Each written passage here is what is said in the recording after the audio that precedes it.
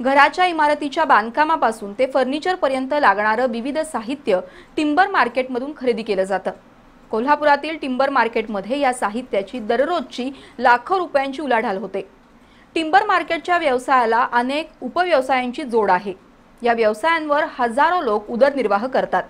मात्र मार्च पासून लॉकडाऊन सुरू झाल्यामुळे गेले 2 ते 2.5 महिने टिंबर मार्केट पूर्णपणे बंद राहिलं। त्यामुळे इथल्या व्यापाऱ्यांची 8 ते 10 कोटी रुपयांची उलाढाल ठप्प झाली आहे। तसंच या व्यवसायात काम करणाऱ्या 800 ते 900 कामगारांचा रोजगारही बुडालाय। कोल्हापुरातील टिंबर मार्केट हे बांधकाम व्यवसायाशी संबंधित विविध वस्तू आणि साधनं मिळण्याचं मध्यवर्ती ठिकाण आहे। त्यामुळे बांधकाम साहित्य आणि फर्निचरसाठी लागणारी साधन सामुग्री खरेदी करण्यासाठी पूर्ण जिल्ह्यातून इथं ग्राहकांची मोठी वर्दळ असते। लाकडाच्या 45 सॉमिल, 15 रंदा मशीन आणि 10 खाचकाम करणारे व्यावसायिक इथं आहेत। त्याचबरोबर पीव्हीसी दरवाजे विक्री करणारे 10 व्यावसायिक, प्लायवूड, हार्डवेअर, काच, सनमाइक, फरशी, ग्रेनाइट यांची विक्री करणारी 20 ते 25 दुकानं आहेत। त्याशिवाय लाकूड लिपिंग, मोल्डिंग करणारे 10 व्यावसायिक आहेत, तर बांबूची 40 ते 42 दुकानं आहेत। एकूण 140 ते 150 विक्रेते टिंबर मार्केट परिसरात आहेत। याशिवाय जिल्ह्यामध्ये तालुक्याच्या ठिकाणी काही सॉमिल आढळतात। या व्यवसायामध्ये सुमारे 800 ते 900 कर्मचारी आहेत।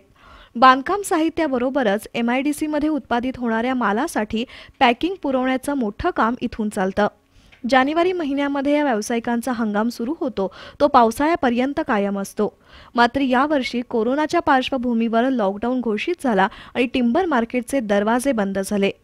तब्बल 50 ते 55 दिवस टिंबर मार्केट बंद राहिल्यामुळे व्यापाऱ्यांची 8 ते 10 कोटी रुपयांची उलाढाल ठप्प झाली।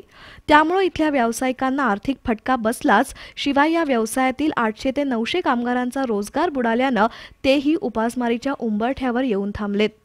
हे नुकसान भरून येण्यासारखं नाही, असं टिंबर मार्केटमधील व्यावसायिक हरिभाई पटेल यांनी सांगितलं।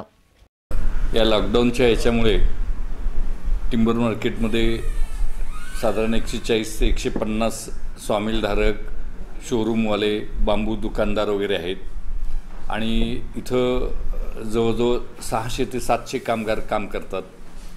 आणि या लॉकडाऊनच्या कालावधीमध्ये साधारण या टिंबर मार्केटचं 7 ते 8 कोटी रुपयाचा व्यवहार ठप्प झालेला आहे। लॉकडाऊनच्या चौथ्या सत्रात काही व्यवसाय सुरू झाले असले तरी अवघ्या 3 आठवड्यानंतर जून महिन्यात पावसाळा सुरू होणार आहे। पावसाळ्यात पुन्हा टिंबर मार्केटमध्ये उलाढाल थंड होते। त्यामुळे दिवाळीपर्यंत टिंबर मार्केटमधील व्यापाऱ्यांना मोठं नुकसान सोसावं लागणार आहे, यात शंका नाही। बी न्यूजसाठी कॅमेरामन राहुल जगतापसह ताज मुल्लाणी।